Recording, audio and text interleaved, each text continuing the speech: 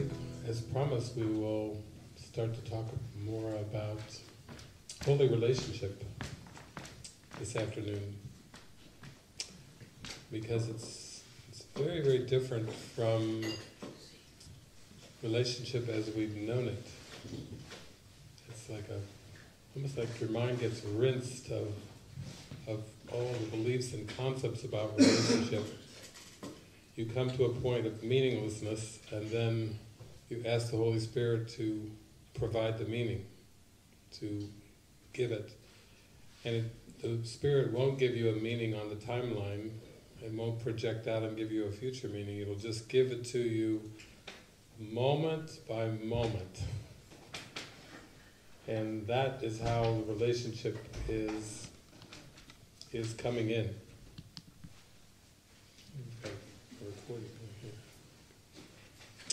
So, there was a time, I think it was probably a couple years ago, when I was giving a session at our monastery, Course in Miracles Monastery over in Utah, and there were 3 aspects that came down in order to dive into this high relationship, this new relationship, and the 3 were undefined, guided, collaboration. Just a moment. Undefined. As a translation. Undefined, guided, collaborations. Samarbejde. Like a feeling of working together. And it was such a strong guidance that right away it was very impactful. It's like a wave hitting. It just had a huge impact, because those aren't things that typically are part of relationships in this world at all. The undefined part is very, very scary to the ego, because I was sharing those qualities with groups as I would travel around a bit here and there, and one woman said, "Oh, I like all my relationships very defined." It was like, oh, I don't even want to go there with the first one, that's just way too open to not have a definition for it. And the guided part is important. Metta and I were talking about that when we were driving up and pulling up to the parking lot, how if there's not the guidance behind it, then it's the same with everything in life that we try in this world. Without guidance, it just goes, it's the ego. You could just say, if it's not guided, it's ego. Because the guidance of the Spirit is always designed to dissolve the ego. And then the collaboration part was very important, because there's like a synergy of being used together in some helpful way that benefits the whole, that blesses the whole. All the skills and abilities that are there are like a pool, and the Spirit can just pull on the pool to use the pool for the good of the whole. So, how that's played out for me actually over the years is that it's come in many different kind of collaborations, where the undefined part was just really being willing to just be wide open and just kind of show up without having any preconceptions or strong plans and ideas. It really meant don't have an agenda. Don't try to bring an agenda from the past into this space that will be used. The guided part it's purely inspirational, so you have to be in touch with what truly inspires you.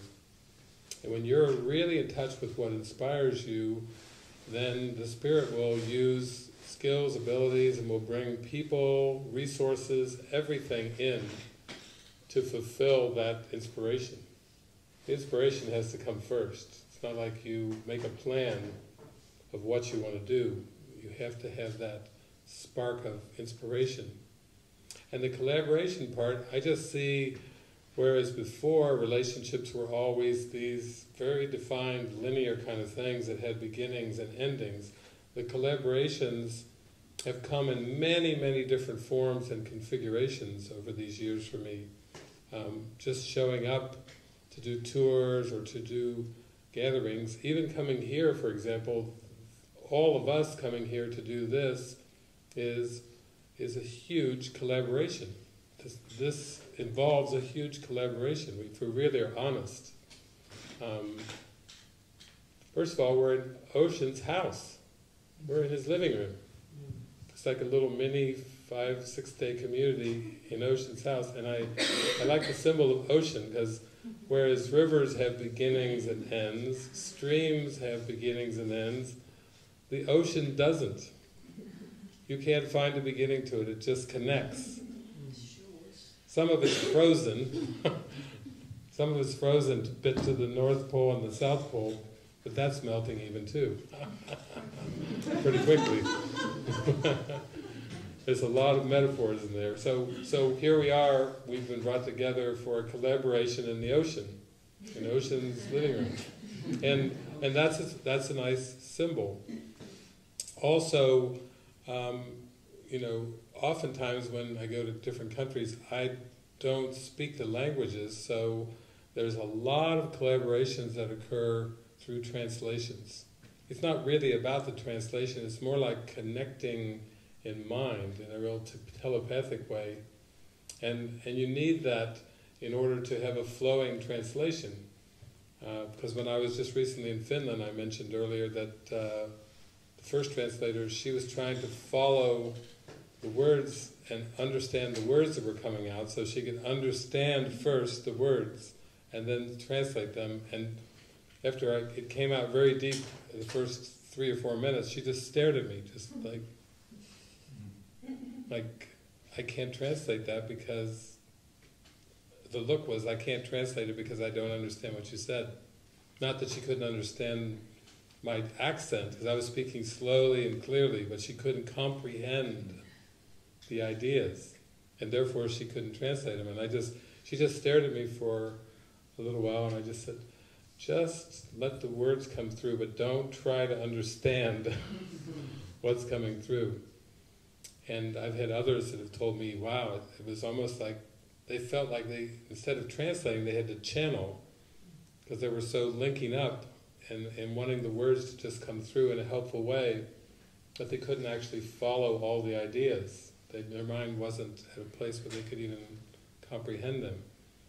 So I've enjoyed that with many, many translators showing up, and they usually are very spontaneous too. They're not professional translators. It's so rare, out of all the travels I've done where there's been a professional translator that's actually hired to do the translations. It's so rare. Most of the time it's just people coming forth saying, can I do this? I feel called to do this. It just comes out. And also with travel there's enormous amounts of logistics, so there has to be a huge collaboration there. So in one sense, these kind of gatherings like we're doing now is kind of an example of how we can live our life, but it takes a lot of trust to do that. It's not just like an event where you can just shut it off and go home and go back to another way of living. This becomes your way of living, where you're so trusting that everything's going to be there, everything's going to show up, everything will fall into place, everything that's needed will be provided. You gain a confidence in that more and more and more. And you see that these collaborative relationships, which are so based on purpose, don't have all the rigidity, the structure, the expectations, the demands that linear relationships have. It's for a higher purpose, but the purpose is not to stay together. And more than that, the purpose of the relationship really doesn't really have a form goal. That's another thing that's striking, that linear relationships, when you enter into it, there's some kind of purpose in the commitment that you'll stay together. You see how it's got a form goal. It's got whether it's an overt, talked about goal, or whether it's kind of implied. And you know that it's implied if you never talk about it, and yet when one decides to leave or starts spending less time in the relationship, you will hear about it. It was implied that you would stay together. That was a form goal. I don't know if we have a course book with us or not, or the course gathering, but we have one there. In English? No. I have a question. Yeah. Fortunately, I brought one in English. Okay. I've got it online here if you want. That's fine. She's got one that's just as easy. Because there's a line in it that I think would be a lot of fun. I'll bring the Bible and a golden package. Oh, there we There you are. are. Perfect. Whatever do you want? This is perfect. It's in a gold. It almost looks like a candy box. It's my chocolate. And this, when I was talking about these undefined, guided, collaborative relationships, this part came to mind.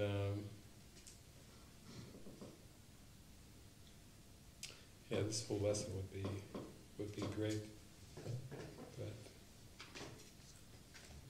this is the part. Yeah, this is to me, it's an amazing paragraph. If you could just get the slightest little grasp of what he's talking about right here, you are home free. Because when you first read it, it's like, what are you saying here? This is from lesson 135, workbook lesson 135 in A Course in Miracles. It's kind of it's the longest lesson in the book, and it's kind of in the middle, smack dab in the middle of it. And it so goes against all of our conditioning that you really have to open your mind wide to let it in. And then if you start to apply it to your relationships, it even gets more exciting. Because imagine I'm going to read the whole paragraph. It's just one paragraph, but while I'm reading the paragraph, I want you to think about this paragraph in the context of your relationships. So like Maria brought up the example of what's been going on for her this week, and you were saying, this is what I'm dealing with. So now let's think about that relationship in this context, because this is an amazing paragraph, and then we'll go into it. Okay, it says, a healed mind is relieved of the belief that it must plan. Although it cannot know the outcome which is best, the means by which it is achieved, nor how to recognize the problem that the plan is made to solve. Those are only three things you can't know. In order to experience the joy of the first part, you cannot know any of those three things afterwards. Again, a healed mind is relieved of the belief that it must plan. Doesn't that sound relaxing? If you never, ever had to plan anything, wouldn't that be as carefree as you could ever even imagine? A healed mind is relieved of the belief that it must plan, although it cannot know the outcome which is best, the means by which it is achieved, nor how to recognize the problem that the plan is made to solve. So you have to be clueless about the outcome, I mean really clueless. Clueless about the outcome, clueless about the means, and clueless about the problem that is meant to be solved. Clueless of the problems, clueless of the means, and clueless of the outcome. That's what he's saying here. Now, the next part is he's saying, the mind, it must misuse the body in its plans until it recognizes this is so. So in other words, until you meet those conditions of those three things, then the body will be misused. And we know what comes from the misuse of the body. There'll be guilt, there'll be fear, there'll be doubt, there'll be shame. So those three, without those three conditions being met, it must use the body in its plan until it recognizes this is so. But when it has accepted this is true, then is it healed and lets the body go. So it's pointing us towards this mystical union with spirit. I mean, why would you even need a body if you're spirit? You know, it's obviously if the ego made it, the Holy Spirit can use it while you believe you have it, but it's not going to be your goal. And it's not like some of those religions that say that when you die, there's so many thousands of bodies that will live together in immortality. There, you get an immortal body, and you carry your body with you, and I think one group said there's 144,000. It's not a lot. Out of 7 billion people, there's 144,000 that get to keep their bodies. The rest are probably burned in the fire or something. But, you know, actually you start to realize that the last part is the mind is healed and lets the body go. And there's even a part in the Course, in the Manual for Teachers, that says that there are those who have laid aside the body in order to increase their helpfulness. It's interesting, increase. Not laid aside the body to decrease their helpfulness, but to increase their helpfulness, showing that the whole thing's going on in the mind. And the body, when it doesn't serve the mind's unification anymore, it's just not there to be perceived. It's just, you let go of the whole body and the whole world. So let's try to be practical with this. Like if we apply this to Maria's situation, because you were talking about the things that were going on a daily basis, that would just mean that in order to have a shift, I was calling it life coach, eternal life coach. You could put eternal in front of it to emphasize it's not biological. Eternal life coach, that you would be relieved of all planning and all figuring it out if you can just meet those three conditions. The first one is you don't know the outcome which is best. So that's asking us to be really humble, very open-minded and humble, and say, I don't know the outcome which is best, because you see how guilty you can get when you think you know the form of the outcome, how it should look, and when it doesn't match that inner picture. Like, he or she should act this way, should behave this way, there's certain guidelines and rules that have to be adhered to, and when the behavior doesn't match that, then that doesn't work either. There's a lot of guilt that comes up and gets generated from that. So we just right off the bat have to let go of the outcome. You see how it fits in with my guidance from the Spirit that undefined, guided collaborations could handle this great, because you know, if it's undefined, you don't have a structure already set in place. You don't have a standard that the relationship has to meet. So you're not constantly comparing, you know, even about little things. Like, he said he would call, he didn't call. He said he would call, he didn't call. And then after about 7 hours go by, he said he would call, but he didn't call. You know, there's an irritation that starts to arise. Or come over for dinner, or, you know, these kind of things that can involve expectations and agreements and so on and so forth. But just think, if you're not having an outcome which is best, and you're joining in peace of mind, if that's what you both want for each other, we'll say, is peace of mind, you would rather be happy than let anything at all come in the way of your happiness. You can start to see it's important to be able to start to let go of the outcomes. And people sometimes will say, that's not practical at all, but remember, this is Jesus Christ dealing with us. This isn't like a theory. You don't, it's the master. It's the one that's transcended time and space and doesn't even exist in form at all. It's just like the living presence of God's love that's saying these things. So, in some sense, you pay attention. You say, you don't have to get into a debate or an argument with it. It's like, okay, well, all right. If that's the case, then that's a lot. No outcomes. Okay, no outcomes. Also, the means by which it is achieved. Imagine that you don't ever have to put any thought into the means either. Yeah, like how to keep someone happy, how to keep the relationship alive. What do you do? Books are written on this, lots of books and workshops, and it just goes on and on. This is a big topic.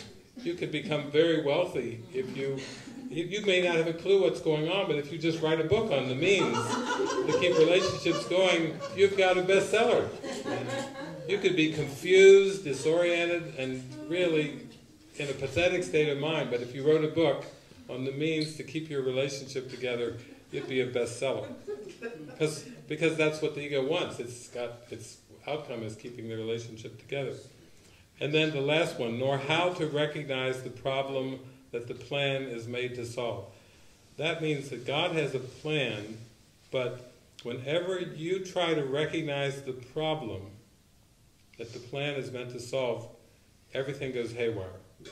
As soon as you define the problem, as soon as you sit down with your partner and say, listen, we got to talk. You've got a problem. and it's not going anywhere because you're not capable of recognizing the problem that the plan is made to solve. In other words, what if the ego is the problem that the plan is made to solve? And in the end, Jesus doesn't want you to recognize the ego. He wants you to forgive it.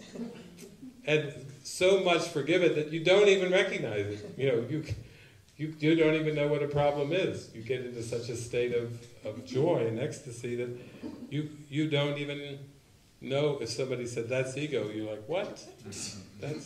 What is that? You want to be so clean, so pure that you can't even recognize it. So, and the reward is, but when it has accepted that this is true, these three conditions, then it is healed, the mind is healed, and lets the body go. It's that one paragraph says so much, but it also tells you that that's why you have to trust the Holy Spirit for everything. You can't trust the Holy Spirit too much. It's not like anybody can ever accuse you of being obsessed with listening and following the Holy Spirit. You can't get obsessed, or you are too dependent on the Holy Spirit. You need to get some balance in your life. You're just way too dependent on the Holy Spirit. Yeah, you can never be accused of that. In fact, Jesus is telling us that that's the only way to be peaceful, is to become completely God-dependent or Spirit-dependent. You can't be too dependent on that. So, it just goes on. The next paragraph is just basically saying, if you don't follow what was just said in that paragraph, then this is what happens. Enslavement of the body to plans the unhealed mind sets up to sate itself must make the body sick. That's what's going to happen. It doesn't matter whether you're emotionally sick, whether you're physically sick, fatigued, worn out, whatever. It's all versions of sickness. If you're not able to follow that top paragraph, then basically that's where it's headed. Must make the body sick. It is not free to be the means of helping in a plan which far exceeds its own protection, and which needs its service for a little while. In this capacity is health assured. So if you find your purpose, if you find your function, if you find your calling, you've got it all. Your happiness and your function are one. When you tune in to that calling, that's it. But remember, it's not a form kind of thing. You can't say, I'm guided to be a monk or a nun and think that you've solved it with just some label and conforming to some kind of label. It's much broader than that. So what Kirsten and I can talk about here is that how our lives have seemed to unfold, in the sense that with these undefined guided collaborations, it's like a pool of resources that the Spirit can draw on in any moment. And there's an endless reserve, an endless supply of whatever's needed to extend the peace and the joy.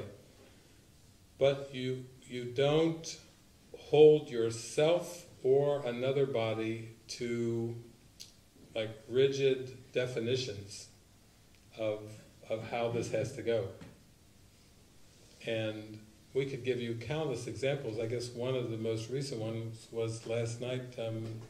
Jason and Kirsten were on a call. We're doing a whole tour. After we do a tour of Europe, we're doing a tour of South Africa, the whole country. And so this tour planning's been going on since last fall, I believe. And there's been all kinds of emotions that have come up, and it's a big team too. It's not just like 2 or 3 people planning it. It's like a big collaboration because it's all around the country. But you had a call last night, and that was like an opportunity to practice this holy relationship without having outcomes set in mind for what has to happen on the call, what form of outcomes must come from the call, what means we're going to do to make it happen. You know, the typical planning meetings are very ego-based. Maybe you could just share a bit about how that experience was. Yes, we started to get a feeling about the accommodation just at one part of the tour. And the accommodation had already been set for David and Francis and Jason and I to be in 2 houses and then to travel to a retreat venue. And for some reason it just kept coming to mind again, we have to communicate about the accommodation, even though there is no problem with the accommodation and it's already been set up. So it wasn't really about the accommodation, but that was just something that kept coming to mind that we could feel from the Spirit. It's a starting point to join. And this group who've joined together as the tour team, initially about 3 or 4 of them expressed that they wanted to live in spiritual community together, and or just in spiritual community, perhaps together.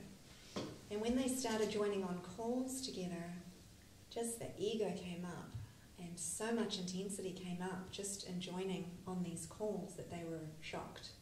They were like, whoa, this is really intense. We had no idea. So we took the idea of spiritual community off the table altogether. Just don't let that be a goal. Just join together now with what's given, which is tour planning for this tour. And even with that, it's just been a lot of healing, just coming together to try to join over one decision, like how long a retreat would be, or the venue for the retreat. And so they would come, and of course beneath the purpose for the tour team is the purpose of awakening. Like each of those members of the tour team want to heal their mind. And so coming together is like holy relationship, or it is a symbol of holy relationship. And so the projection of the attack thought of the ego is just going on to each other. You're opinionated. You're not listening. You're pretending to be spiritual. Why are you saying it's guided? How do you know it's guided? I don't feel that at all, you know. And so the bouncing around and the intensity and the emotion was just coming up on every single call for them. And so each time Jason joined on a call, he was just there, like as the presence, and it was very helpful. And somehow, even with all of the healing and the logistics, you know, the tour did continue to get planned, and the events got booked, and people are signing up to come. So on the surface of things, everything's just flowing. So the call last night, there'd been quite a few emails going back and forth with expressions of what's not working, projection, feeling excluded, feeling that the spirit, the ego was masquerading as the spirit in certain people. So we joined on this call just with this prompt around accommodation, but the closer we came to the call, even more emails were coming. Why do we have to join around accommodation? It's already set. I think again this must be the spirit, the ego masquerading as the spirit. Surely we don't have to talk about these logistics again. But we just stayed in prayer and trusted that even with all of these expressions, it's like, no, there's nothing to address. There's nothing to answer. Just allow through the emails. And then finally we came together on the call last night. And just joining there and sharing the purpose at the beginning of the call, that it is purely for awakening, and it is the deepest answer to the prayer of the heart. And we all just sank into this presence together.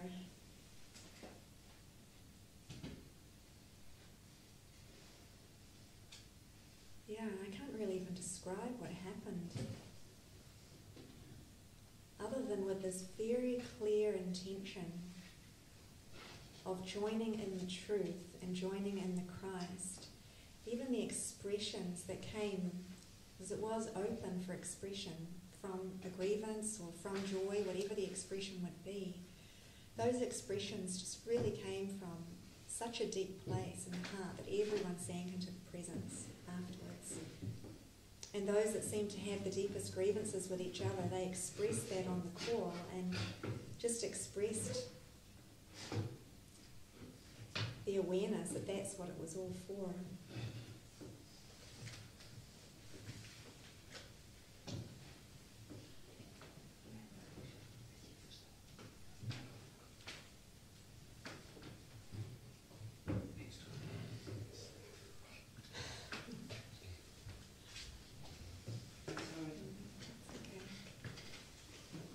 Chair down.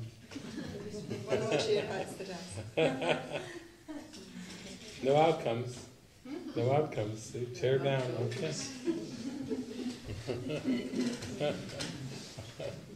And at the beginning of the call, one of the participants, she's actually was on logistics, and so she does all the spreadsheets, and she was expressing this real anxiousness at the beginning, like, I feel like we're meant to deal with the logistics. We need to deal with this accommodation issue. It's like an elephant in the room.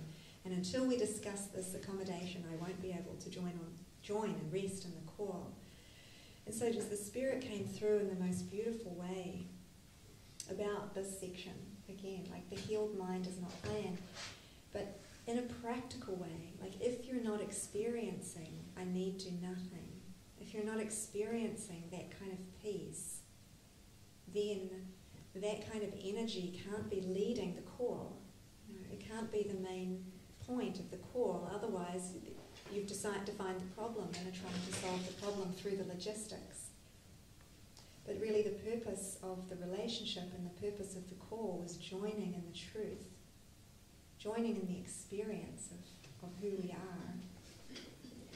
So yeah, that was the outcome. And then there was an exploration. There was a group of 3 who hadn't really joined in person very much with the 4th, and they were going to go on a field trip together and go and check out the accommodation that was booked and another couple of accommodation options.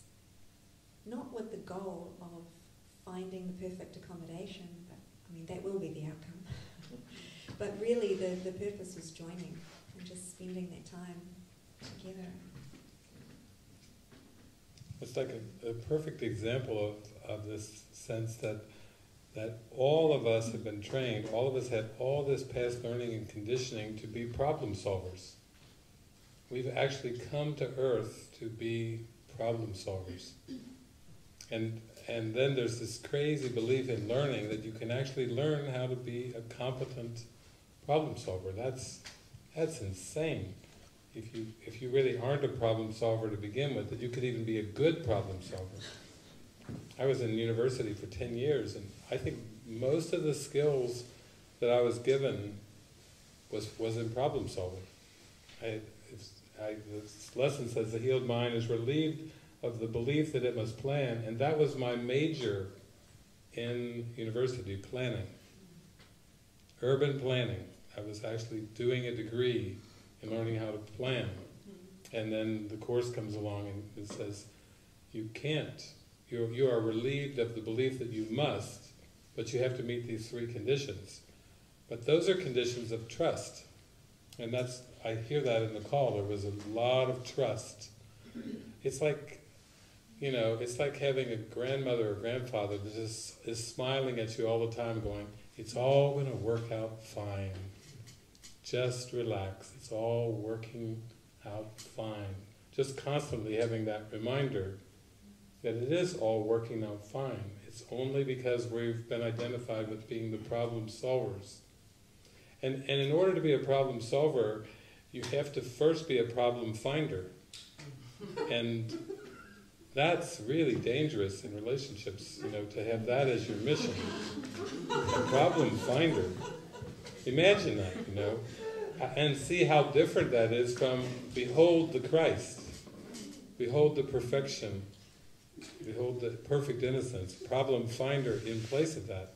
So it sends you off in a very, you might say, difficult direction because it's an impossible direction. We're not ever going to find the problem. So when we insistently try to do that in relationships, you might say that's just a good definition of projection. All we're doing is projecting something that we can't handle or that we don't want to handle in our consciousness and awareness, and then looking to find it outside, which leads to blame, which leads to guilt. Yes, Maria?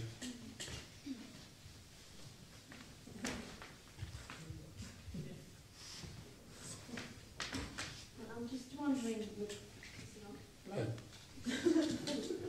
with this whole reflection of the ex-boyfriend and this maybe, and should we be together or not, and him wanting answers and investigating and all of that, is that, I mean, is the way to see it, is it like he's just a reflection actually of the one ego, my ego also being so scared of this, let's not plan, let's just stay open, let's just be in the love, and I don't know, you know, this I don't know mind, and then it's reflected through him, this really being so afraid, or is that the way to see it, or? Yeah, I think it can be acted out on the screen, so sometimes you can maybe see it occasionally in you, and then in the Maria character, and sometimes in his character, you know, but it is this fear that we were talking about all day, the fear of without the definition, then what is it? You know, it's the ego's tremendous, tremendous fear of meaninglessness. Like somehow the definition is going to give it some meaning, and then we'll be fulfilled with this definition. And I think if you want to trace it even back further, it's like, you know, since everything seems to relate to God in this journey, then the problem is when we're trying to define ourself, when we're trying to define our brothers and sisters or define our partner, we actually still believe it's possible to define God. Because we're just trying to do it in another direction, you know, where it's like, but isn't that what theology is about? All these struggles we've had on the planet around theology, theological clashes. Oh, well, your theology is different than mine, and you believe what you believe, and I'll believe what I believe. And then this curious thing that I've heard teachers talk about, where you have to agree to disagree. That's unbelievable. That's just absolutely unbelievable. You can't ever come to harmony if you agree to disagree. Just think of what you're saying.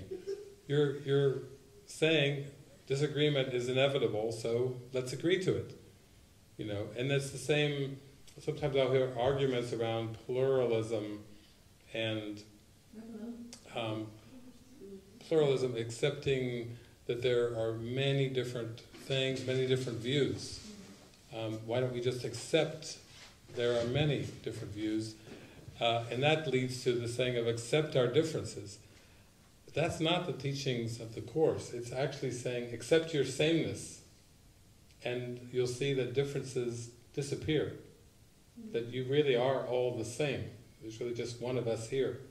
And so I do feel like that's exactly what's happening. That's just a symptom of the fear in the mind to let go of the self-concept, which is what all the definitions are.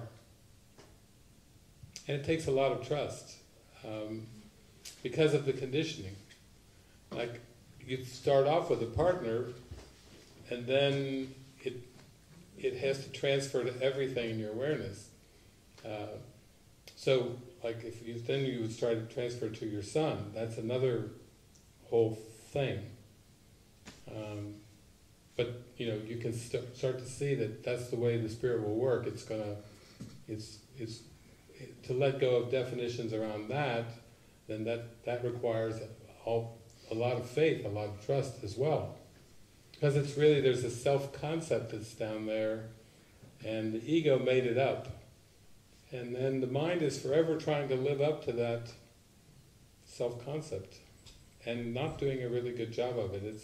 That's where the guilt comes in. It's always falling a little short of whatever those concepts are.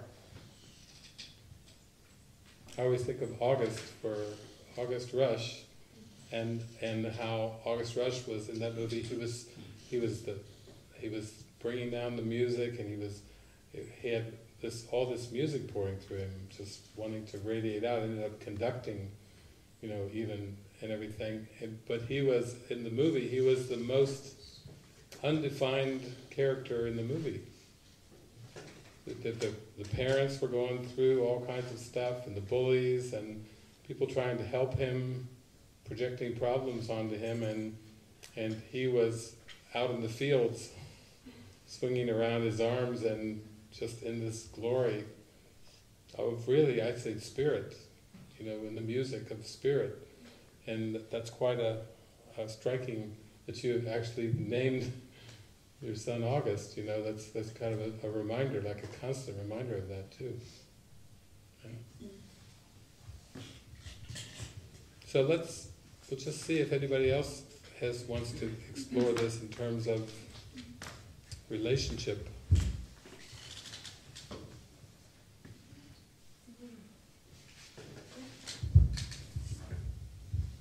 Yeah, I'm curious about my dog, because I can't figure out what role dogs play in this game here. And right now it's my closest relationship.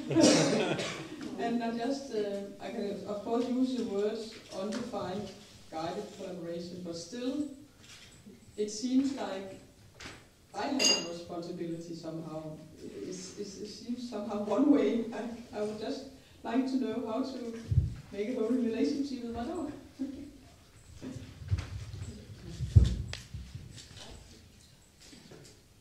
Is this the dog with the big brown eyes that I posted on Facebook? You could eye gaze with Shanti. That could be and get lost in a good way in those big brown eyes. I told you when I posted that I would get more likes than anything else that I could post on Facebook. That was your dog, yeah.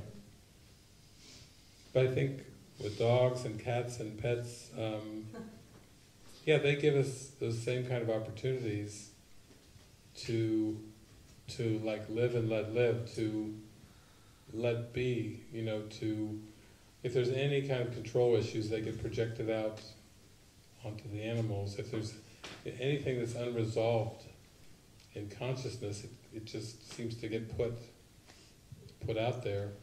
And in that sense, it helped me when I traveled around so much, because there was a stretch of time when I was traveling where I kept every house I would stay in, because I wasn't staying at motels or hotels, every house I stayed in, there was this dynamic going on between the pet owner and the pet. And I got to see a range of issues. And oftentimes I would visit enough that I would see if a parent had an issue with a child, and then the child grew up and the child left the home, to go on to school or whatever, then I would go back and visit, and I would see the parent projecting the same issues on the dog as they were on the child, but the child was gone, so they had to have something to aim at. And I would just be fascinated, like, wow, this is amazing dynamics. How the mind is trying to get rid of something by seeing it outside itself. So that might be the thing when it's still a mirroring going on, but you can really just take a look at your feelings around it. Even feelings of responsibility, like being locked in. Now, I took my relationships with my animals the other direction, where I would telepathically communicate where I was on my spiritual journey, invite them to join me, and as I became less dependent on medicines and doctors, in their case veterinarians and so forth, we decided to go down a walk of faith and trust together. And we had many amazing experiences together from these, you might say, this agreement that we had in mind, that we weren't going to, like with Tripod, I promised her I would not get the medical model involved with her in any way. And she really took that agreement sincerely. The only time I remember once when some people tried to put medicine on her when I wasn't there, she screamed like she was being raped. I mean, it was really, she screamed, really, because it was like a violation of the agreement. So I used it in just for my spiritual learning. And it was awesome to see with Tripod, who really, this was the cat, who was a mystic at heart, because that was her calling. She was coming to join the community, and she's very much a mystic. And when it was time to go travelling, one time we went off travelling for 7 months. And it was always the calling first. What is the calling? Where are we to go? And just trusting that whatever Tripod would need would also show up. So the thought of having responsibility for a cat wasn't a thought in the mind that could be any kind of factor in terms of the guidance to go out and share and extend, in a high way. It was more that she was there in support of the ministry. So she was there in support of everything, including the travels. And we would just watch in amazement as to how she would arrange her cat sitters. Yeah, she would. Sometimes you go away, you get a B&B or something. We would leave, vacate, and then she would arrange cat sitters to come for her while we were gone. We had a phone call one time from this woman that we'd never met. She said, I found your peace house on the website, and I'm just feeling, and we were praying, like, okay, someone needs to show up for Tripod. And she said, I'm really feeling strongly called to come and stay at your little peace house in Cincinnati. And we said, well, we're away travelling right now, but the cats are there, Tripod and her sister, Angel. And they would love to have someone come. She said, oh my God, that's what I'm meant to do. So she came, the key was left out already. So she came and she looked after the cats and carried on her way. We never met her. On that trip we didn't.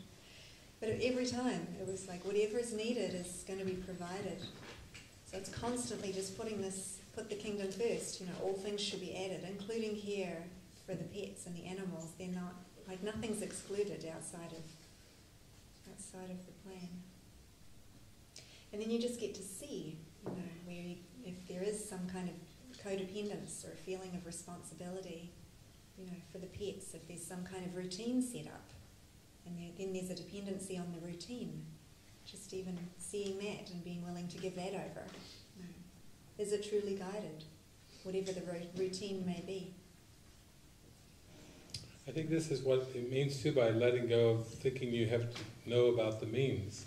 Because, it would almost be more like a fairy tale, like if you thought, okay, I'm going to follow my heart, I'm going to use my skills in very joyful, happy ways that extend love and peace, and everything else, all the practicalities will be handled. Of course, if you had that kind of attitude, it would require you had that trust, because there's conditioning that says, no, that's not going to happen. There's even a history that will say, oh, be realistic, that's not going to happen. And yet, that's the way it seemed to go in the parable of David, where there's all these skills and abilities that got used in ways that I couldn't even comprehend or even fathom, but it was based on the trust that I am to be peaceful, I am to heal, I am to extend this healing and this peace, and then things all came in. It inverts the whole world, where learning how to give as God gives is perfectly reflected back to you, but the world says, don't be ridiculous. You have to handle all these other practical things first, and then make time, carve time out of all these logistics for your spirit time, and that's the way that it seems when the mind is in guilt and in fear and in scarcity. It's really upside down. It's not the truth at all. It's just the way that it seems when you're viewing the world through upside down perception. And then when you start trusting and you have these miracles happen, and your skills and abilities are still there, they're still getting used in most amazing ways, everything starts to turn around. It's the turning point's the shakiest, because you're like, oh. It's like you're afraid something's going to happen. It's like, then you go around and you go, it's like, if I'd have known this, I would have done this years ago, if I'd have known it was this easy, if this was this natural. But, that's the thing. We have to trust, and we have to let go of some of the conventional ways in which we think the needs will be met. That's still trying to control the means. Like Cecilia and I were talking about this idea of writing skills and doing this paper or this thesis and trying to do it in. And right now that's part of helping, help the means to feed the children and do these other things. And there's skills there that can be used. And yet there's this big, calling, I think, inside, which is using those skills in the most impactful way that will touch far more people, we'll say, or a much broader range than you could even imagine. And the Spirit is calling for that, and that's why these collaborations are so important. Whatever one has can offer, they can offer it. That's how this whole retreat came about. Ocean had a space. We had 3 different organizers, and there was lots of communications that took place. And then, one thing just clicked in and clicked in and clicked in, and we're coming. Here we come, and we're gonna do it. And it just unfolded and it flowed. And that's the way your whole life can be. That's the way your life is designed to go, to be in that gentle unfolding and flow. So, to me, I'm always, for me, instead of looking for problems, I'm looking for collaborations. I'm all over the planet. You want to collaborate? You? Anybody? Okay, here we go, we got to collaborate. Then I get all excited. So we have all these projects that's going on. People in our community can tell you about many, many, many, endless projects, but they're just endless opportunities for collaboration, because it's the collaborative vibe. And the other thing is, we're not collaborating for profit, so we're not trying to, we don't have a product in mind. We don't have a commerce or selling something in mind. We don't have that goal of producing something. We're the most ambitionless group of people I've ever met. We're not lazy, but we don't have any ambition either. We're not trying to change the world. We're not trying to produce something. In a strange way, it's like, I don't know, it's like peace of mind is the productivity. That's our highest productivity, is our peacefulness. And it's not worth a damn thing in the world, but then again, the world's not real. So, you don't have to make it fit with the world. You don't try to work it in and hope that it works out. You're not looking for rewards from the world. You're not looking to win some kind of Oscar or Emmy or some kind of Grammy or some kind of award for your peace. Peace is its own reward. It doesn't need a worldly reward because it's everything. It's beautiful.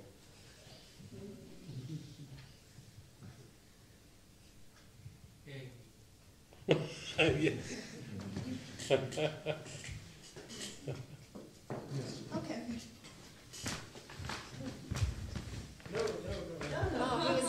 He was just going, yay! There we go, Marianne. Oh, Sina.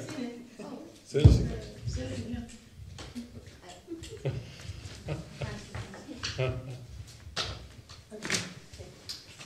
Something about holy relationships with one. Is it possible to have a holy relationship with one and not with everyone? No, it's like holy relationship in the context of the Course is sometimes described that way, but then again, it's speaking as if the separation happened, so Jesus is throwing out his rungs on the ladder of practicality.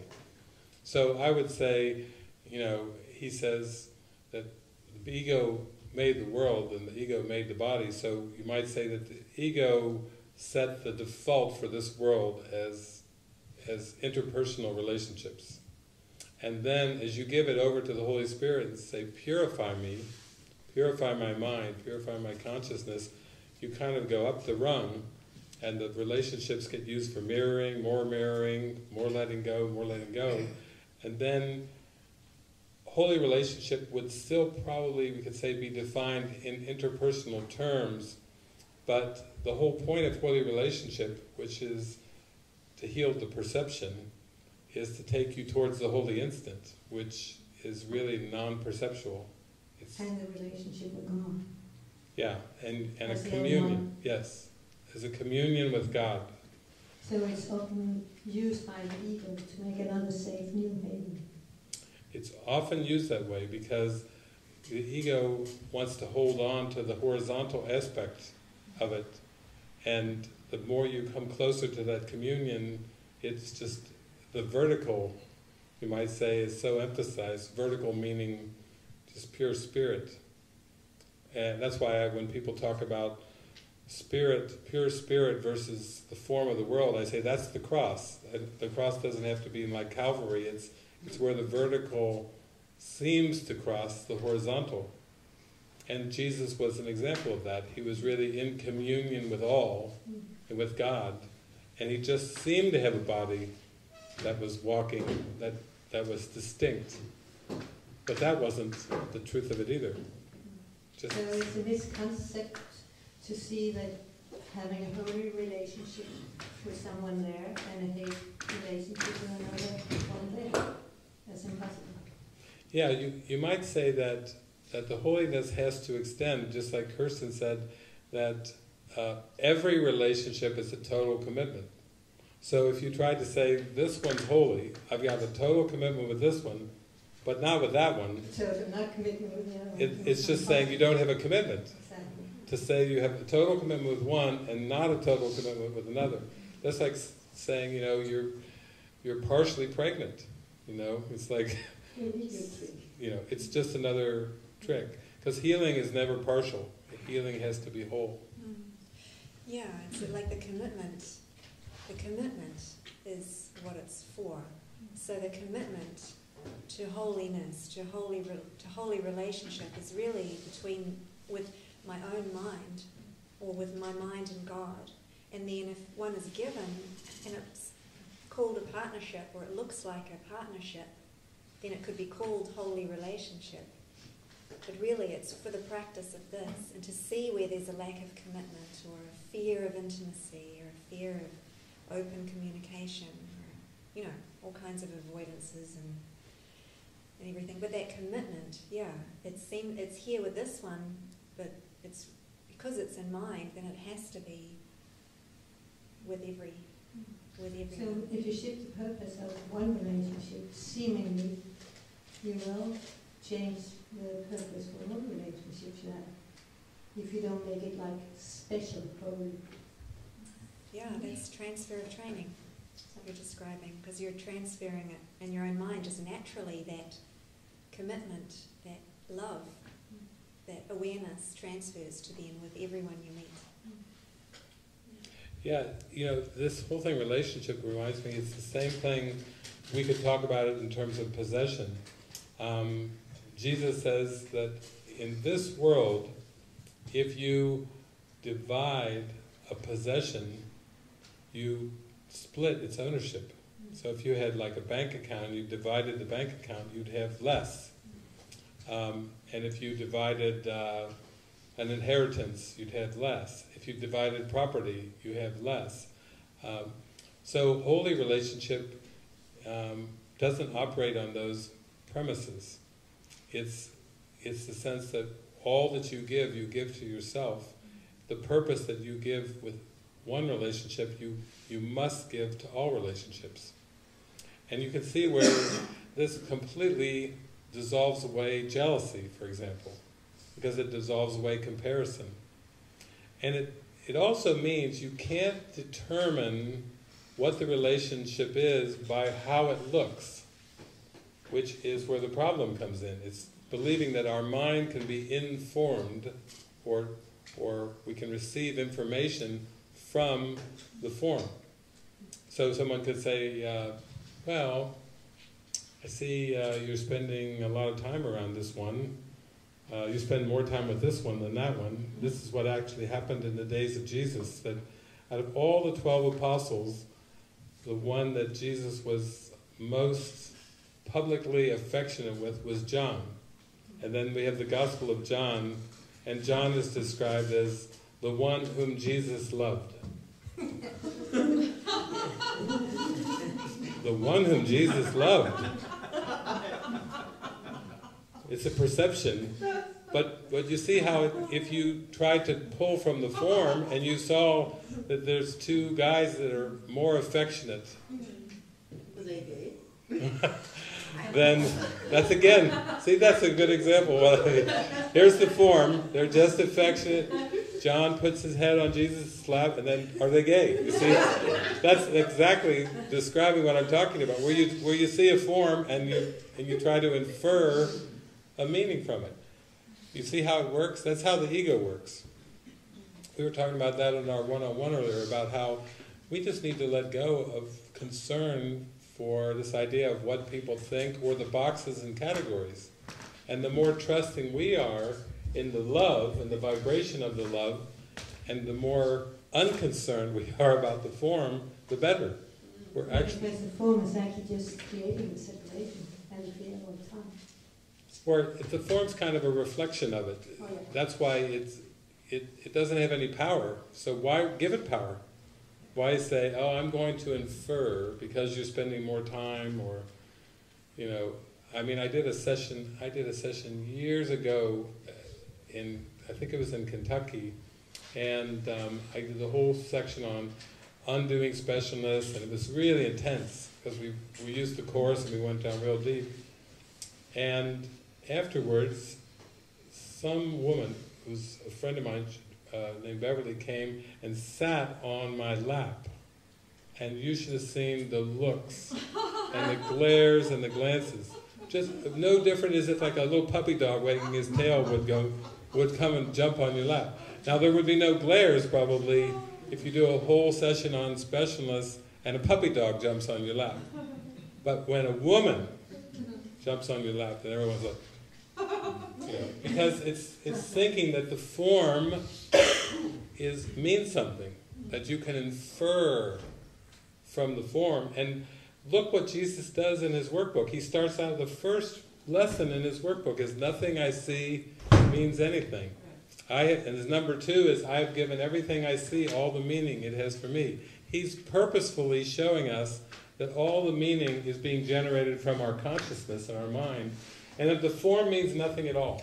It just means whatever you say it means. It's entirely subjective. And all the meaning we give is actually that everything is fearful. Yes. Yes. I just want to mention too that holy relationship doesn't come to an end. Or the truth of holy relationship doesn't come to an end. That is the whole purpose of entering into holy relationship. It's to experience that the love does not come to an end. Special relationship is, the ego's idea of love and the ego's idea of relationship, which is about people or bodies, or bodies being together, about a special one, and you can seem to come together and then it can break apart, and then there seems to be a lack of love or a heartache. But the whole purpose of holy relationship is to open your heart and your mind to an experience of love, of truth, of union that cannot come to an end. So that even if the guidance is that that particular assignment, there's a shift, and the bodies are no longer to be spending so much time together, or the guidance may be that the type of intimacy is not the same as it was, the purpose doesn't come to an end. Because the purpose was always to know true love, was to heal the mind. And then what a gift that this one was given temporarily in support of this holy relationship.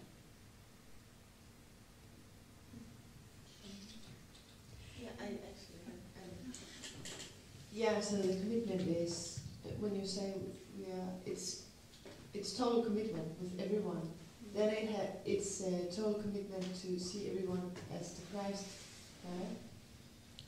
Just not to confuse it with the form, that has to be it, right? Yeah, it's a commitment of purpose. A holy relationship is a commitment, and then if we're given to join, even if it's just for these 5 days, every time we meet, there's a commitment to be present, to be listening, to be fully present in every encounter. That's the commitment. So it's the commitment of purpose. To use everything that comes up for the healing of the mind and to keep the heart open to love. So I'm not committed to a person or a body. The bodies may go apart. I'm not responsible for what happens for another person when we're not together. It's letting go of that kind of responsibility as if it's for a person or someone else's happiness. But it's for being together. And when there's any thought of each other, it's being totally committed with that thought or that guidance that's here. Yeah, you can really see that that word responsible is so tied into the guilt that when we tie down responsibility for, we'll say, our state of mind, when we tie it down to form, and we try to take responsibility for the form, we are walking right into guilt, because the form never works out the way we imagine it. We're just trying to imagine it all the time, and it never lives up to our expectations. So whenever that responsibility is tied to form and to linear time, it's destined to produce guilt. And our goal is innocence, our goal is peace of mind. So we have to start to take full responsibility for our state of mind. Even when we're upset, we can't just justify it and say, well, look at this, and look at this, look at these reasons. I've got good reason to be upset. We can't do that anymore. We have to say, I'm never upset for the reason I think, and then work it in. Like, I'm holding on to attack thoughts, I'm holding on to grievances, I'm doing this to myself, and I can stop doing this to myself.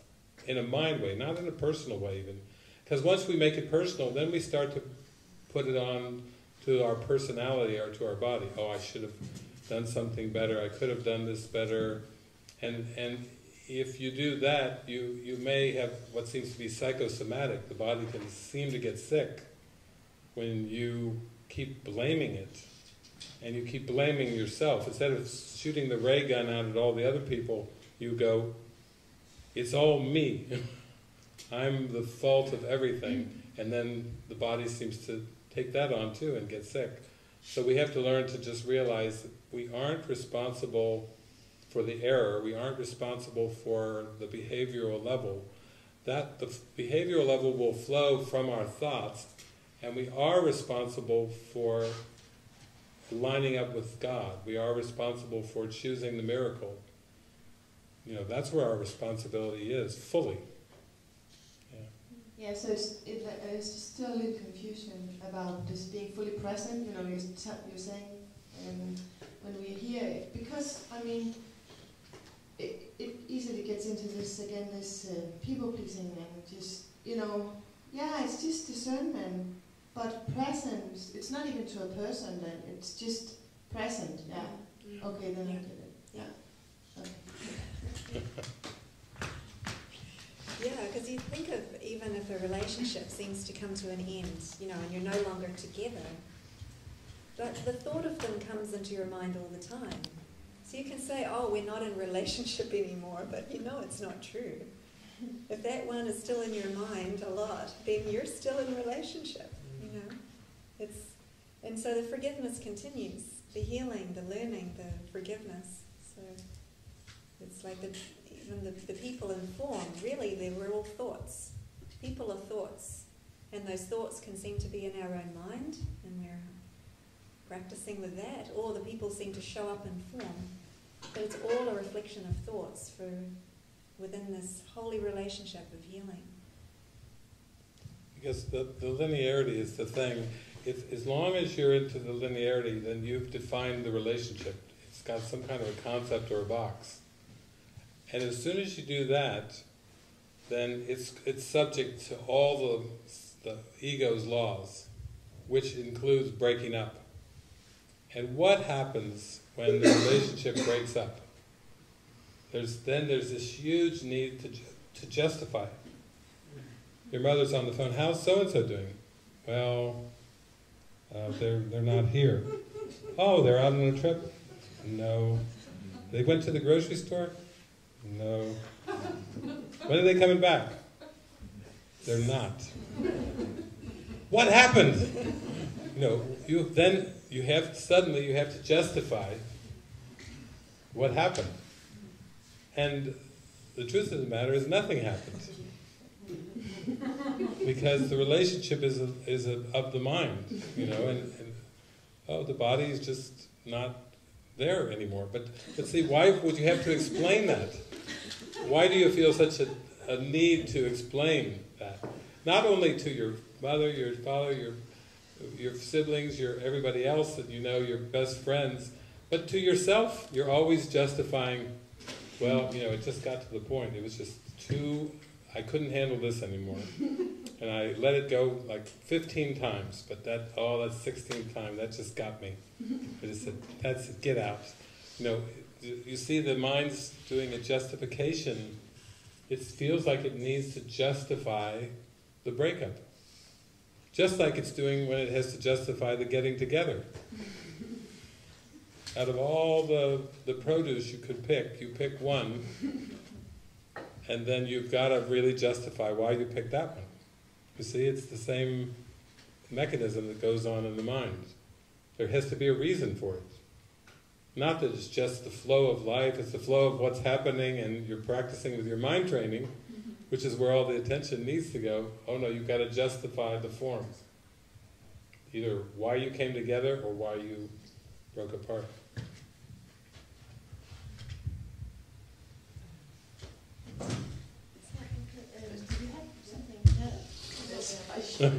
She's waited patiently with the microphone in her hand as the hands are more going. patiently than I could. Okay. But I think when the Course is speaking about entering the ark 2 by 2, goes in the Ark. entering the Like ark. Noah and the Noah's Ark. Ark. Figuratively, entering the ark 2 by 2 can mean that two persons go together and live under one roof and make a decision to this commitment to be the safe place where it is allowed to flush out whatever might come. That might be the commitment and entering an ark. But I think it is meant to be every time I meet another being, then I can choose to enter that ark of safety and make that meeting holy. So actually every meeting is a holy meeting if you choose so. Yeah, exactly. It is, and even that line, the ark of peace is entered 2 by 2. Again, there's lots of metaphors in the Course, and for a Course that's all about oneness, it speaks in terms of two. Much of the Course, I'd say most of the Course, has those two-ness metaphors. And I've actually been with friends that start to go through these real mystical experiences where even that starts to sound funny. Those passages in the Course, they kind of outgrow those even, where they can't, there's no box for those lines anymore. The ark of peace is entered 2 by 2. And when we say commitment, it really is a commitment in the mind, and it is a total commitment. So that's just a construct, but we say two people make a commitment to each other. That's still a construct and a metaphor, because in the ultimate sense, you're going for atonement, and atonement is a total commitment, but it's also not a commitment that is toward time. It's more taking you toward eternity, that commitment. I mean, it can be your boss. If you're going to speak to your boss, you can choose to make that a holy instant and a holy meeting. And you can also choose to live apart, but still have a decision to make that a connection that is just for flushing up and relieving guilt and fear, however it might look like. It's interesting, so though, because it's just a couple is not depending on geography, where you are in bodies and places. It's a question of a decision to make the connection holy, I think. It can be, in the sense that as long as the mind believes in personhood, then it also believes that persons have choice and make choices. And the deeper you go down the rabbit hole, you start to realize that persons are constructs, and that it's all mind. You know, that's part of what we were kind of getting at the movie last night, where we were going way, way down. That at the level of persons and the level of form, those metaphors have meaning. You know, the Spirit has to use what's meaningful, but as you go much deeper, then they fall away too. Like Helen Schuckman and Bill Thetford, you know, Jesus, they were research psychologists. They weren't spiritual gurus. They were research psychologists, and so if you go through Absence from Felicity, you see all these metaphors where Jesus is talking about time metaphors, like celestial speed up. People were being called from all over the universe to come and take their part as part of a celestial speed up. Then I get people who come to me and they go, wait a minute, if time's not real, how can you speed it up? It's like a speed up of an unreal. And I say, very good, you're noticing that there's things that are meant to be stepping stones, and at some point you even start to question the metaphors, the steps. Or with Helen and Bill, Jesus kept using these ideas of past lives and what they were in other lives to show the patterns in their mind. And so Jesus said, well, at one point, Helen, you were a priestess and you actually killed Bill. Now, that's just assuming the still personhood, past lives. It was helpful to show the patterns. But yeah, you go a lot deeper. You start to you outgrow everything eventually. you empty your mind, like the Buddha said, you do have to empty your mind of everything eventually, but it's practical. It relates. Yeah.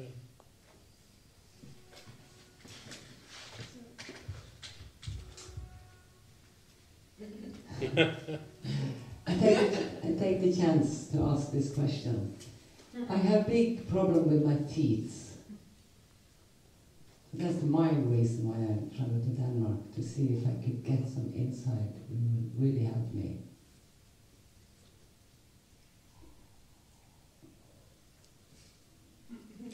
Well, what is it about the perception of your teeth that bothers you? What troubles you? The last 6 years, it started totally collapse of my teeth. Holes and teeth falling out, and so on, and so on. And I went to the dentist, I get it fixed, and it continued, and it's still going on. So what's the problem?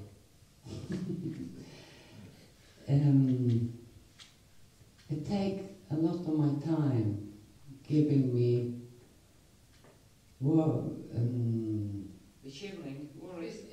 worries, because I can feel it all the time. And I smile when I move I can feel all the holes and part is falling off and so on. Well, part of this life of trust in the Spirit is that we learn that the Holy Spirit will give you everything that you need and will renew it as long as you have need of it. So it applies to everything. We were talking about how practical this is. So we've, in all of our encounters with people over the years, we've had lots of teeth stories. Mostly car stories. I glut, many car stories, but we've had pretty many teeth stories too. And the question often comes down to the purpose. What is it for? I guess one of the most recent teeth parables that we've had was one of our messengers of peace had a hole where a tooth was missing, and had some crooked teeth right in the front on the top and lower. And then we have community property. Everything is shared. We don't have private ownership or private funds or private anything. So here was it would be like one of the Franciscans or one of the Essenes going, I've got some teeth things going on, bringing it up for the whole group. And so the group kind of prayed on it and shared, and basically the feeling was, I guess it came up in the group, that the funds could be used for fixing the hole, but not for the others. We're seen as cosmetic. Replace the hole, but not the cosmetic, and then also put it out for funding help. And that's exactly how it played out. It just recently ended where there was an implant put in, and it was the tooth was replaced. I have another friend too who's in China, and she's living a very simple life, like a traveling sannyasi. And I've had some emails back and forth with another friend of mine who met her, and who said, "Listen, I feel I want to donate money so you can go to the dentist, like a periodontal disease with the gums and teeth falling out, and as the world would describe it." And basically, it turned into all kinds of forgiveness lessons, because my one friend sent the money across over to China and said, "Here you go, get your teeth worked on, have treatment done." And my friend in China, who's she just lives such a simple, devoted life, just traveling around, she gave away half the money to charity that was sent. And then the woman, the friend who sent the money, contacted me and said, what do I do here? I just gave money for teeth, and it's not being used for teeth. She's got such a big heart, she gave away half the money for the teeth to charity. And then it was still, every gift that we give, has to be given freely. We can't have strings attached. Otherwise it's not really a gift. You see how everything gets used in terms of the principles in mind. And the teeth are just part of the props. They're part of the props of the theater of everything that's happening. So it's not like something like, this isn't like Louise Hay where you are going to get instructions, go into your mind, and here are your teeth grievances that you need to pluck and pull out. It doesn't really work that way. It's part of an opportunity for opening and developing with trust. Trust. That as you fulfill your function, which is what we're asked to do, of forgiveness, as you fulfill your function, everything that you need, truly need, will be provided and renewed for as long as you have need of it. And I find that those again are more opportunities. Whatever the ailment seems to be, whatever the discomfort seems to be, it still all fits back into that core thing of trusting and having things provided that are needed and helpful. And I know that also teeth can heal themselves. I've seen it so many times. So. Yeah, it was funny. I was just on Facebook last week, and they just discovered a new technique for the teeth. It was just a brand new discovery that has never been a part of dentistry in all these years of dentistry. They discovered for the first time that if they fire like a low-level laser beam at the teeth, that it activates this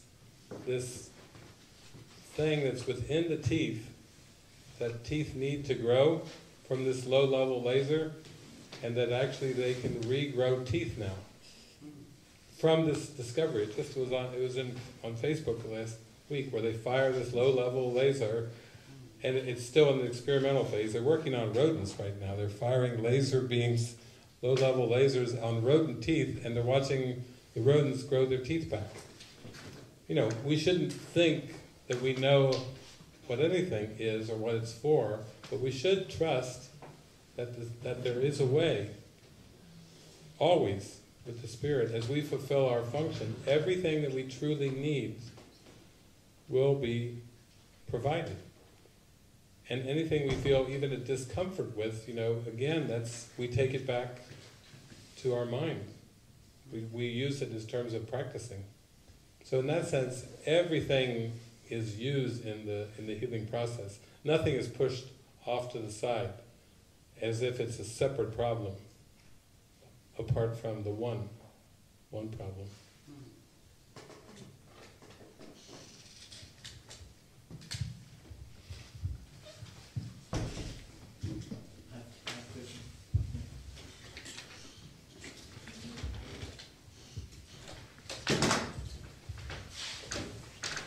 Yes, I've had a problem for at least 2 or 3 years now. I know when you're doing purification work, you are releasing some blocks, and I think I've done that for a long time, but I have very difficulty in falling asleep. So during the last 2 or 3 years, I'm not sleeping between 2 or 4 o'clock, and I'm so exhausted when I wake up in the morning. And I have asked the Holy Spirit, and I've tried to give it over and to relax, but it is still a problem for me. And I don't know what to do. I have to accept it. And just go into it and see if I can release it. But it has not been possible for me yet. So, do we have any suggestions?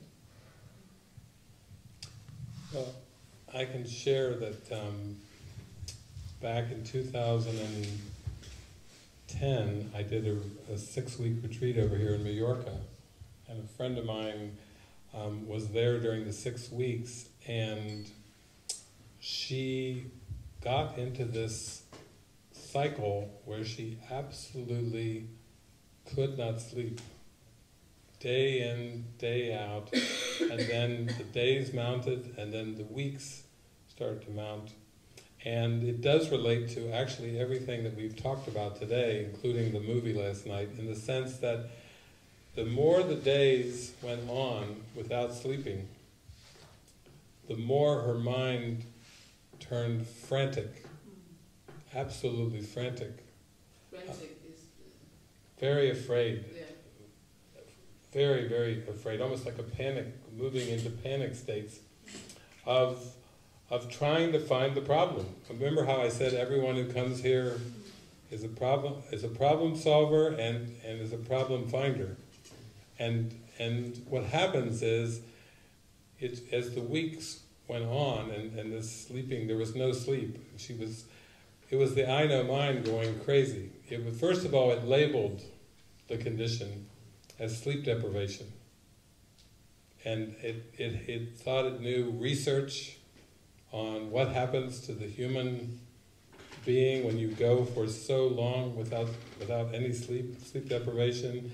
And then all that it knew about the symptoms and how dangerous it was to health and how dangerous to mental health, and on and on and on. The I know mind just started to get more and more frantic. And I remember praying and praying, us joining and praying into that. And really what it came down to was, it was this, again, fear of the meaningless. That was, the more it just started the mind to dip down and touch upon the meaninglessness, that's where it was going crazy. That's where the intense fear was coming up. Because it was like saying, I'm a problem solver and I have to find the problem. That was underneath the craziness. I have to find the problem. And it was like we would just pray together and be together and be together and pray together through all of it. And it didn't break until she actually recognized that what was going on, that it really wasn't about the sleep. That was like the big distraction. It was this almost like there was a control with having to know what the problem was in order to come up with, to generate the solution. Which is really, I'd say, at the bottom of the whole human condition, except most of us don't get pushed to such an extreme. We don't allow ourselves to take it out that far. But this was someone who was very dedicated to spiritual awakening, and that's where the breaking point came. I remember after praying and praying and praying, it would just be, I would be joining with her and saying, can you just let go of the defining, of trying to define it? That's where it was going crazy. She was just holding on desperately to the definition. And that's what we've really been talking about the whole time. And even last night in the movie, when he finally suspects there's something amiss, and he discovers nothing is as it seems, when he first comes back to his friend, played by Scarlett Johansson, she's going to the island in her mind. She's just all, oh, how sweet. He comes to the door, how sweet, you're coming to visit me. Oh, he's not coming to visit her for that. He's got something to tell her. And more than that, he's not even going to tell her, he's just going to grab her hand. Come with me. You see, he knows there's something much deeper there that they've got to both address. And it's not that she's going to the island at all. At one point, he's in the elevator, he says, "You still believe there's an island?" You know, because things have to get rinsed away. And that's really what's happening. That's what's going on.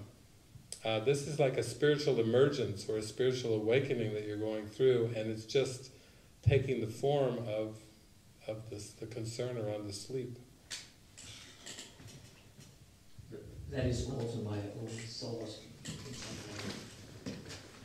Yeah. Every night just lying and get this electric. It's like electric power which is going through my feet and slow oil.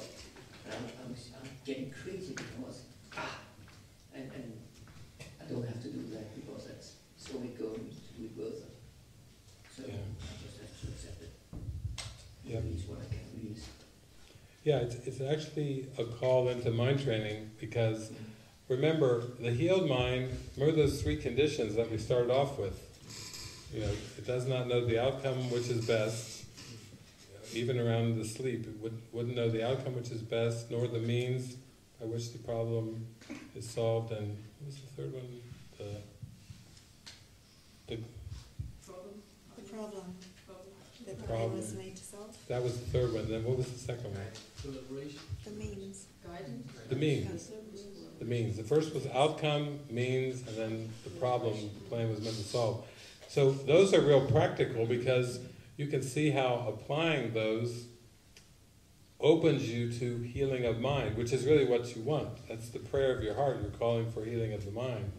And as long as those are defined, then there seems to be a panic around trying to find the problem. That's really, it's like, I can't handle the meaninglessness. I have to know what the problem is.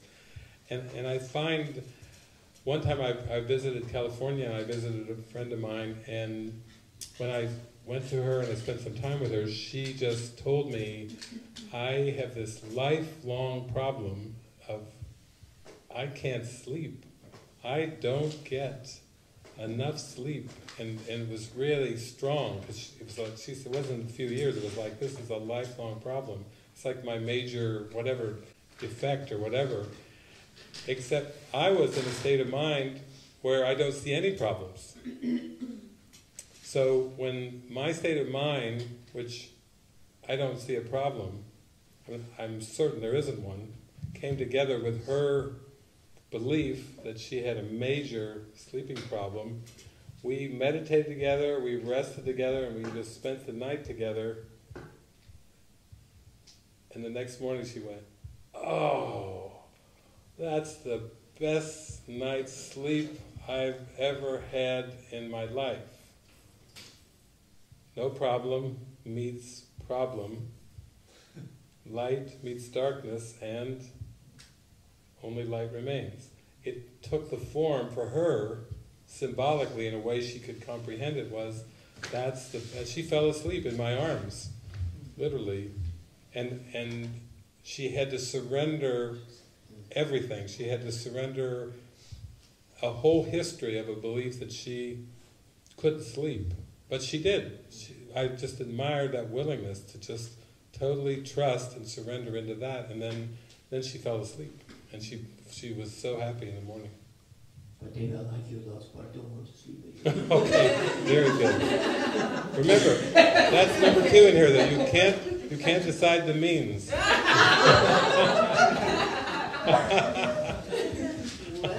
maybe doctors have gone to court for that.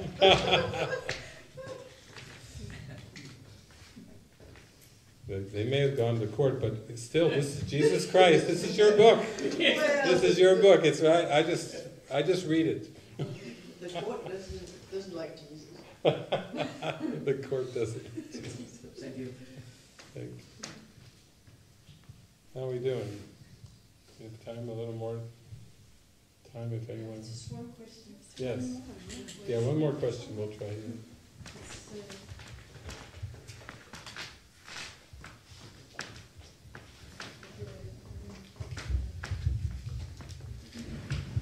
Actually, it's not a subject for now. I don't know, it's just very essential for the course, is my impression, is this forgiveness thing. And I just want to hear if we're getting into that during those days, because I haven't done the course for that long, and I just would like to get some advice on this forgiveness. How do I use it practically? And I don't know if we talk about that now, but maybe the next time, the next couple of days. Yeah, actually, that's really all the course is about, and really all of this retreat has only that aim. Whether we use the word or not, whether we're watching movies, whether we're having discussions like this, it's like that is the one goal. That is the one goal, the one aim. Now, what it is, just like that passage I read about a healed mind is relieved of the belief that it must plan, that paragraph was talking about forgiveness, but it didn't mention the word forgiveness in there, but it was the whole paragraph was about letting go of the goal, the means, the outcome, all of that is like a surrender. And then when you surrender everything, when you really surrender all your concepts and ideas, you have a realization that there's nothing to forgive. In other words, it's kind of funny that forgiveness would be, complete forgiveness would be the experience that there's nothing to forgive. It almost seems like a contradiction. Like how can forgiveness be that there's nothing to forgive? But that's the experience of true forgiveness. It doesn't first say that there's an error or a problem and then figure out a way to deal with it. It sees that there was no problem, which is what we've been talking about, with this part we just read. It's so different from the world, which the world's teaching of forgiveness is there's been an actual wrongdoing. Somebody's done something really wrong, and now we have to figure out a way to delete that. It's already there. We have to, like a sin is a sin, and you have to find a way to get past the sin. Some people even believe that you have to be forgiven by God. That's a common one. And then you get to the Course, and it says, God does not forgive, for He has never condemned. And there must be condemnation first before forgiveness was necessary. So even that gets taken away. This idea that only God can forgive you. God is so perfect and so loving that God doesn't even know of forgiveness. It's the Holy Spirit that is the one that's helping us release the illusions. So a very simple definition of forgiveness would be releasing illusions.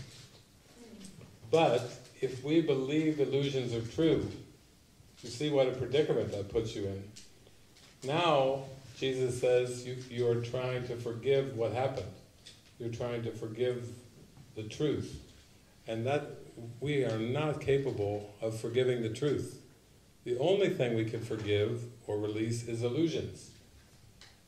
And we have to be convinced by the Holy Spirit that they are illusions. So what we work on is we don't try to heal from the top down. We don't just start off with God is love, all is one. We say, what do you feel? What do you believe? What are you thinking? It's okay. Let it up. Whatever it is, it's okay. And we'll join together in joining with the Spirit to see that can't really take your peace away because it doesn't have any validity. You see, it's so deep, though, that we're constantly, this whole retreat is aimed at that one experience. Whether we call it that or not, that's exactly what this is all about. But still, practically, if you have like an aggression towards another person, I can say I will let go, and I know it's an illusion and everything, but still it's there. Well, let's look at that. If you have an issue, we'll say, with another person, and you're being trained by the workbook, like I have given everything I see all the meaning it has for me, then really our issue with another person is trying to see a grievance, or we'll call it a misperception, as if it is outside of our mind. It's as if it's in the person. Like they have their own private mind in there and their motivations, and it's bad, it's evil. What they did was evil. Their evil deed, their evil behaviors came from evil thoughts. And now how do we forgive their evil thoughts? Not us. Oh, we're decent, happy people, we mind our business and we're going about our life. But them, they've got the evil thought over there and the evil behavior. There's no way to forgive in that scenario. We have to be convinced that what we see as outside is not outside at all. We're holding a grievance in mind and they're acting it out for us. They're actually helping us see what it is. But so you see, it takes a lot of practice. And what I do is I have spent many, many years really refining and talking about forgiveness in many different ways, but I call it 1% principle. And I say the spiritual journey is 1% principle and 99% practice. We have to practice, practice, practice, practice, practice. It never ends until you get to a point where you have this peace and the practice is gone. But that's, realistically, I tell people that's the way it goes. Because there's so many thoughts and so many things coming up in the mind that it's really like constant practice. Yeah.